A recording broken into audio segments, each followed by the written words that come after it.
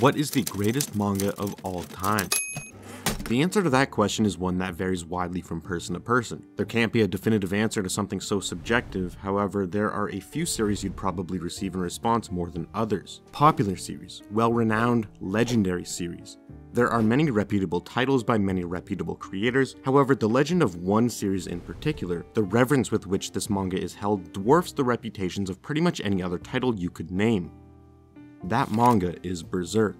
Everyone who watches anime and reads manga knows of it. Every manga artist, every anime director knows of it too. It's probably your favorite manga artist's favorite manga. Along with the manga itself, the man behind it has become an icon in the manga industry. His impeccable artistic ability in terms of both the visual aspect and the narrative of his work, as well as his lifelong dedication to the craft, has cemented his legacy as one of the greatest to ever put pen to paper. But much like Berserk, his life's work, his story is one of immense tragedy. This is the life of the greatest manga creator to ever live, Kentaro Miura.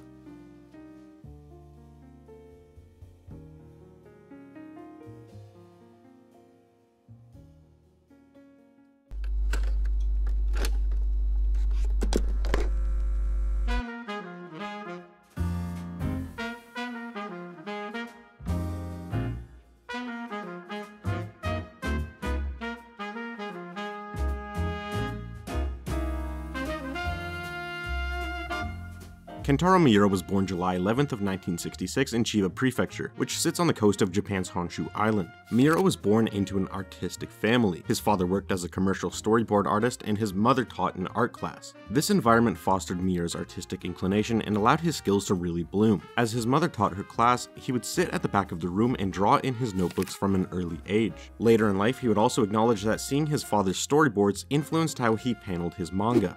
In preschool, Miura was only doodling aimlessly, but by the time he reached elementary school, he was creating actual manga, and he was set on doing it for the rest of his life.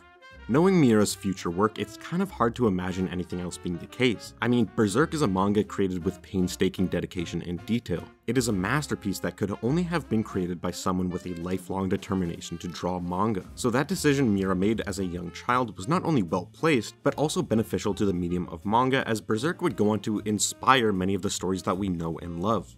At the age of 10, Miura created a manga titled Miu Ranger, a manga of which no copies exist, so finding out any details on it is literally impossible, but it ran for a whopping 40 volumes in his school's newspaper. What this means is that Miura was pumping out chapters of this comic every week for nearly a year straight. At the age of 10, he was working according to a professional schedule. Though he obviously wasn't quite at a professional level yet, he would take a large step toward that just the following year. At the age of 11, still in elementary school, Miura would start up a second manga titled Ken Ino Michi, or The Way of the Sword, on which he would use India ink for the first time. 11 years old and already learning to draw with ink and nib pens. By the time Miura was in middle school, his art was improving vastly, and he was using professional techniques already. It's incredible just how fast Miura's work excelled, just how dedicated he was from a young age. An age at which most children can hardly even focus on doing their schoolwork, he was already drawing manga with incredible passion and taking massive strides toward his dream.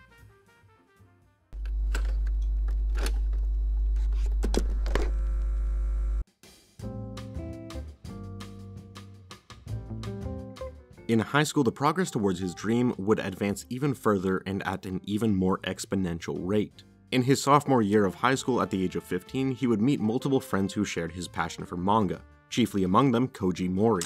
This friendship with Mori would turn into one of the most important relationships in Miura's entire life. In 1982, Miura and his group of friends would have their short manga projects published in booklets through their art school class, and Miura and Mori would work together on manga that ended up being published in fan magazines. Through their shared love of manga, Miura and Mori grew very close, encouraging each other with their works and spending much of their free time together. Years later, Mori would recall what he called freeloading at the Miura family's home, eating dinner and sleeping there many nights, practically becoming a member of the family. The two grew so close that Miura would refer to them as sharing one brain, with the way they completed each other's ideas.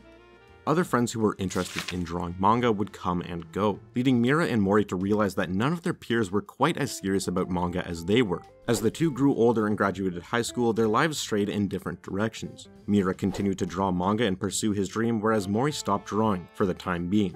It was around this time, 1984, that Miura took on a job as an assistant for none other than George Morikawa, who would go on to create the monster of a series that is Hajime no Ippo. At this time, Miura was 18. Morikawa was only a year his senior at 19 and already working on his first professional serialization, long before Hajime no Ippo was even a thought in his mind. This assistant work did not last very long though. While Miura was working for him, Morikawa got a look at Miura's artwork portfolio and was astounded by the quality of Miura's work.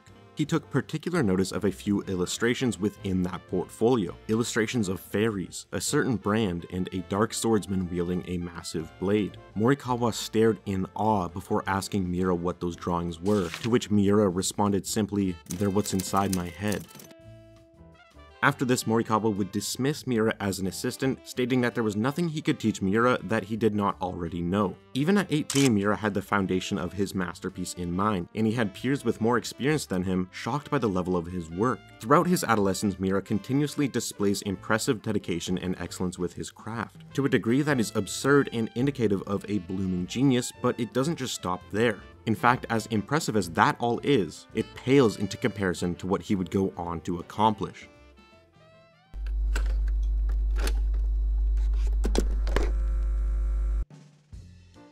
In 1985, Miura applied to Nihon Art University with a short project titled Futabi, which translates to Once More, and he was granted admission. This manga would later win Miura the 34th Newcomer Manga Award in Weekly Shonen Magazine. The manga follows Rick, a normal citizen on a seemingly normal planet, except it's not normal at all. Only men live there, and when a refugee from a planet of only women makes her way to Rick's world, Rick doesn't even realize she isn't a man. He has no clue what women even are. The people of the two planets are meant to be kept apart, so naturally she is treated as a convict and hunted down by government officials. While under Rick's protection, the two slowly begin to fall in love, and they decide to escape the planet in search of a better place where they can live in peace. It's honestly a very touching story. I can see why Miura was admitted to a prestigious art school and won an award because of it. If you're a fan of Miura, I highly recommend searching out this manga online and giving it a read. It's a fascinating glimpse into his origins, and it's also just a really solid, enjoyable story.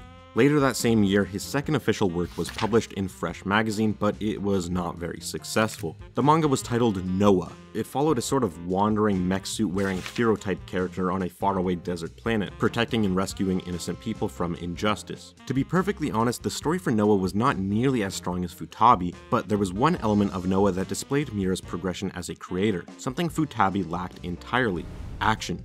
Noah has some very well depicted and dynamic action scenes, which leads me to believe that was the entire point of this one-shot, for Miura to practice illustrating combat. So while it may not have been successful in the eyes of publishers or readers, it was certainly an important piece of work for Miura's development. A few years later, Miura would get a massive opportunity for his career, the chance to work alongside Buran-san, the writer behind one of Miura's major influences, Fist of the North Star. The project they'd be working together on was a short manga titled King of Wolves. It's unclear when exactly production on this manga began, as it wouldn't be released until 1989, and aside from a single one-shot Miura would publish in 1988, he wasn't working on anything.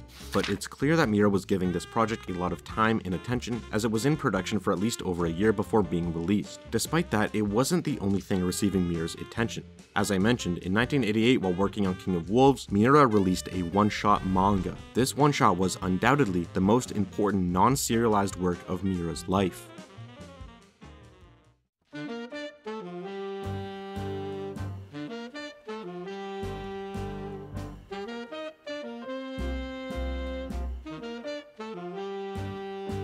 Most of us know of Berserk as it is, starting with the Black Swordsman arc, progressing on to the Golden Age arc, so on and so forth. But the story we see on shelves at stores today isn't the first conception of Berserk.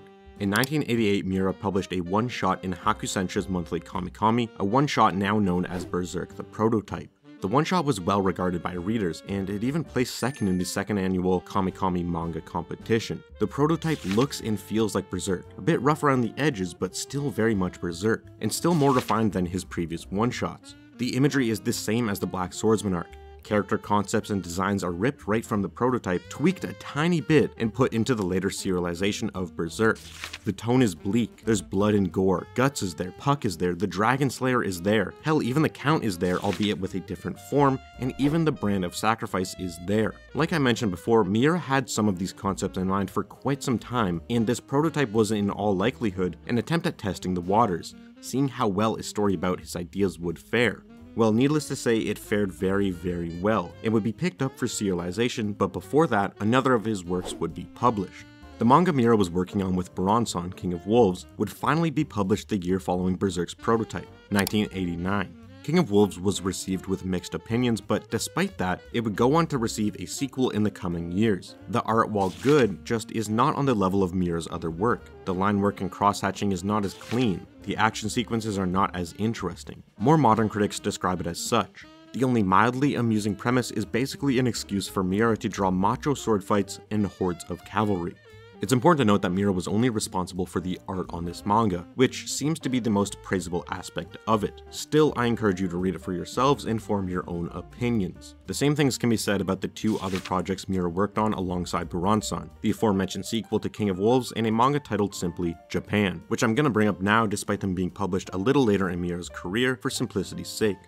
Oroden, or Legend of King of Wolves, would be published in 1990 to largely similar reception as the original. The two manga would be collected into a single volume and be published that way going forward. In 1992, the duo published Japan. Again, not great reception. I do think it's important to note that the artwork for Japan was certainly better than that of King of Wolves, but the story just leaves a lot to be desired.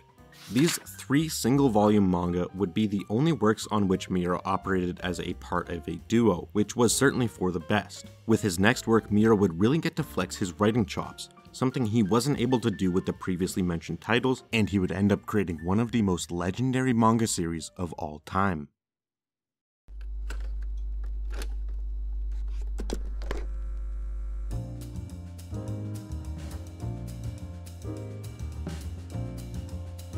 In 1990, Berserk began publication. This story follows Guts, a lone warrior wielding a massive sword, cursed by a brand in his flesh and haunted by demons. He walks a gory path to revenge, slicing through monsters known as apostles as he hunts his former friend, now greatest enemy, Griffith.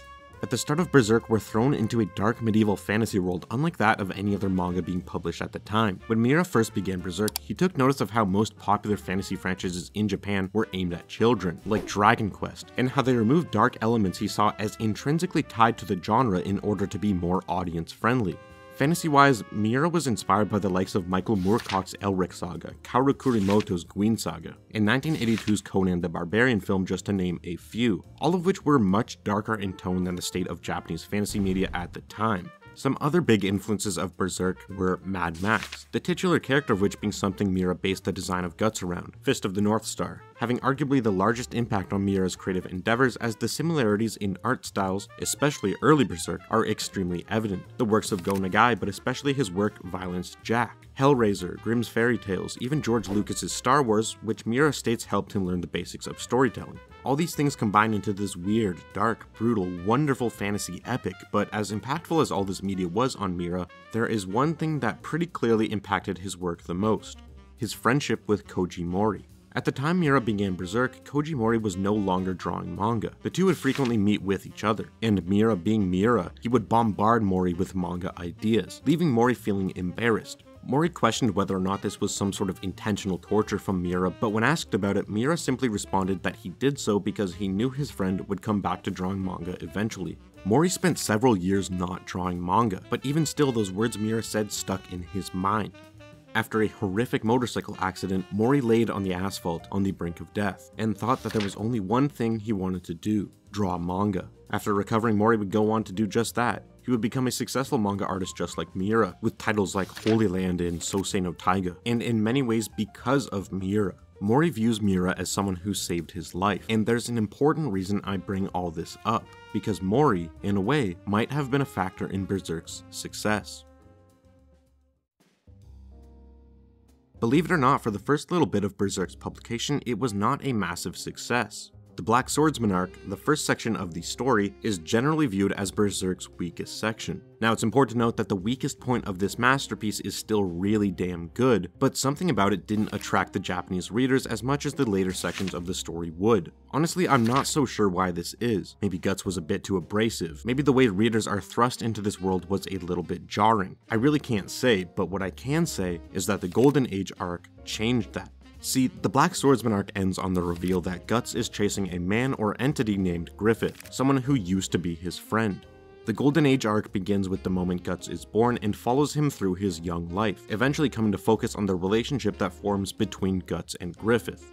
Obviously, we go into this flashback knowing Griffith will in some way betray Guts, but not knowing the extent of it builds this incredible anticipation that culminates in a truly horrific event. Now, there's much more to the flashback than just that, like the beautiful and tragic story of love formed between Guts and Casca, but the force that drives the story, that leads to the major decisions made by characters, is the dynamic between Guts and Griffith. A story of one man feeling unequal to another, desiring to be his friend but realizing the gulf between them prevents that. Would you be shocked to learn that this dynamic was greatly inspired by the real-life friendship between Miura and Mori? Obviously, it isn't a one-to-one recreation of their lives. Miura never pulls an eclipse on Mori, but there are certainly similarities. The two are integral to each other's development. One is highly touted and greatly successful, the other is very skilled but receives hardly a fraction of their recognition. The latter eventually veers off in another direction only to come back later. Miura has even stated that the character of Guts was in part inspired by Koji Mori. So while the details of what exactly happened between these two sets of individuals differ greatly, it's that intense connection, the way they drove each other forward, that is the same. And it really does make for an incredible story. Not long into the Golden Age arc, Berserk began to steadily gain popularity. Around the time the Black Swordsman arc ended, the magazine Berserk was originally published in, Animal House, would go under, and Miura was faced with two options. Either focus his efforts on one of the previously mentioned works with Buronson, or invest in his original creation Berserk and follow it through to the end. He chose the latter, but he realized he would need to make some changes to the direction of the story. In an interview, Miura says, "No matter how fully formed the character of Guts was in my mind, this was a newcomer's manga, and it wasn't going to live up to Mr. Buronson's established reputation. I also like girls manga, so I thought about changing my approach by taking from stories with sad and painful human relationships and emotions. Until then, I'd been charging down the Fist of the North Star route, but that made it much harder to contend with the original himself. It was a good opportunity, so I thought I'd switch weapons and come at it from the angle of The Rose of Versailles by Ryoko Ikeda and Kaze to Ki no Uta by Keiko Takemiya. And as this was new ground for me, I figured maybe I could put people from around me into the story, as well as memories from my youth." That last line is really important, and he'd expand on it by saying this: "I didn't especially have any teachers when it comes to manga, so I didn't know what was proper. I had always been under the impression that a manga artist dreams up things that don't exist in reality. So I tried it and realized it was proper. I was incorporating my own experiences and those close to me, so naturally there'd be feeling there and the lies would evaporate. I think the Golden Age arc went well that way, and whenever I combine reality with imagination, I don't view my own circumstances as being all that dramatic, so I suppose I was able to strike a good balance. I would do things like taking my high school manga buddies and dropping them into a mercenary band led by a guy who's working towards some goal. But while I'm happy that it went well, the purpose of this arc was to give Guts a reason for revenge, so it occurred to me that I'd made a bunch of really great characters and they were all going to die." The characters introduced in the Golden Age arc felt real, partly because some of them were real. And this goes back to what I was saying about the dynamic between Guts and Griffith. One of the key elements of the Golden Age arc's success is how it rounded out the cast, filling it with lovable characters that grew with the readers over time, an aspect the Black Swordsman arc severely lacked. With that and the complex expanding story surrounding the Band of the Hawk, Berserk's popularity boomed. Readers grew attached to the arc's cast, but the thing about getting attached to flashback characters is that nobody is safe. Berserk fans of the time learned this the hard way. With Griffith's betrayal during the eclipse, nearly every member of the cast introduced in the Golden Age arc was killed off. When asked about the impact that had on him, Miura said this: "I was emotionally invested in each character, so I felt more depressed than scarred, and the story went way down in popularity with the readers around the time of the eclipse. Many readers were furious that I'd do such a thing to the characters they liked. My editor at the time was concerned, but also of the opinion that we just have to follow it through to the end. Fans of the time were outraged. I think every reader of the manga was when they got to that scene. For a while the popularity dipped, but it wouldn't take long before Berserk was back at the top of the rankings. Miura and his editor made the right call of following it through, and eventually readers came around to it, realizing that what happened, while tragic and heartbreaking, was brilliant storytelling." The Golden Age arc is what established Berserk as a truly special story. To this day, many people claim that it's the greatest manga arc ever written, but the success wouldn't stop there. Following the Golden Age arc, Berserk would be nominated for the 2nd, 3rd, 4th, and 5th installments of the Tezuka Osamu Cultural Prize in 1998, 99, 2000, and 2001 respectively. Each year Berserk was a finalist but didn't win until 2002, where it would share the spotlight with Takehiko Inoue's Vagabond. In both 2001 and 2002, Berserk was also one of the highlighted works in the manga division of Japan's Media Arts Festival. The success just would not stop. It still hasn't to this very day, but as with all stories, nothing can be absolutely perfect. Something hard to ignore about Berserk's serialization is the immense amount of hiatuses. From the start of its publication to 2006, Berserk would run regularly, putting out 2 chapters a month. There was the odd break here and there, but nothing extensive. In 2006, however, Berserk would take a nearly 4-month hiatus. A running theme with Berserk's hiatuses is that Miura rarely if ever commented on why they were happening, much to the dismay of his fans. Hiatuses would become more frequent and longer, eventually getting to a point where fewer than 5 chapters were released per year, which is a pretty drastic leap from the 20+ chapters per year that arcs like Golden Age and Conviction saw. Even if irregularly released, the quality of the content that was put out was undeniably great, and getting even better too. The most noticeable improvement is the art, which reaches such a high level you begin to question if a human even drew it, which is a major factor behind the hiatuses. See, the only time I could find Miura speaking on the hiatuses was in an interview on otaquest.com, a link to which you can find in the description. In this interview, Miura talks about shifting from traditional to digital art for Berserk, and how doing so not only tripped him up because of the process of learning the software, but also because it allowed him to hyper-focus on details even more than he had been doing previously. He recalls times where his editor snapped at him for drawing pixel by pixel, literally every single last pixel. To add on to that, around this time in 2014, Miura was working on another manga titled Gigantomachia. From 2014 to 2019, Berserk released only 25 chapters, with no year seeing more than 5, and in 2019 Miura took helm of a new project titled Duranki. For Duranki, Miura drew the storyboards and directed his team of assistants that made up Studio Gaga, a group of individuals that would become incredibly important to the story of Berserk eventually, teaching them how to draw in his style with his level of detail, or somewhere approaching his level of detail. The intentions behind this decision were never made clear, never outright stated, but all things considered, I think it isn't unreasonable to say Miura was doing his best to prepare for the worst. Any manga artist that takes many hiatuses is, of course, very aware of the state of their story. Berserk was Miura's life's work. It would be foolish to say Miura wasn't constantly thinking about the future of his story, about all possible futures, including ones where he wouldn't live to see it end.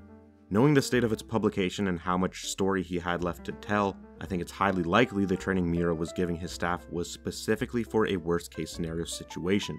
Unfortunately, the worst would come to pass, and Miura would never get to see Berserk to its conclusion. On May 6th of 2021, Miura suffered an acute aortic dissection, a tear on the inner layer of the body's main artery. An aortic dissection is a very serious condition. Very often is it deadly, and unfortunately, Miura succumbed to the condition, passing away that very day. News of his passing would not be made public until the 20th of May, and upon its breaking it would shock the entire manga world. It's hard to put into words the impact this had on fans, myself included, but what I can say is that the outpouring of respect and gratitude was unlike anything I had ever seen. Posts all over the internet, video tributes, players gathering in online games to mourn en masse. Even manga creators whose work was published alongside Berserk in Young Animal magazine would come out and share their condolences. Many of these artists created short tribute comics remembering Miura and stating the impact he had on them, but the most poignant among them was the one created by Koji Mori. This short comic detailed the experience Mori had growing up alongside Miura, how Miura helped him become a successful manga artist, and most importantly, expressed the tremendous love and admiration he had for his friend. Berserk is a once-in-a-lifetime story.